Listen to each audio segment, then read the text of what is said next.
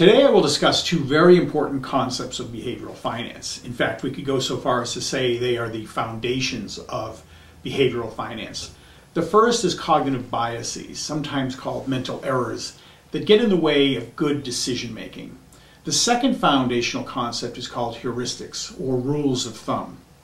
Now, psychologists tell us that there are certain weaknesses that commonly harm our decision making. For example, overestimating our accuracy and depth of knowledge about a situation, or ignoring or not seeking disconfirming information, or assurance from past successes, or overconfidence created by success leads to poor decision. Cognitive refers to mental or intellectual reasoning or how we perceive things. So, what are cognitive biases? Professor Daniel Kahneman defined cognitive biases as unconscious errors of reasoning that distort our judgment of the world.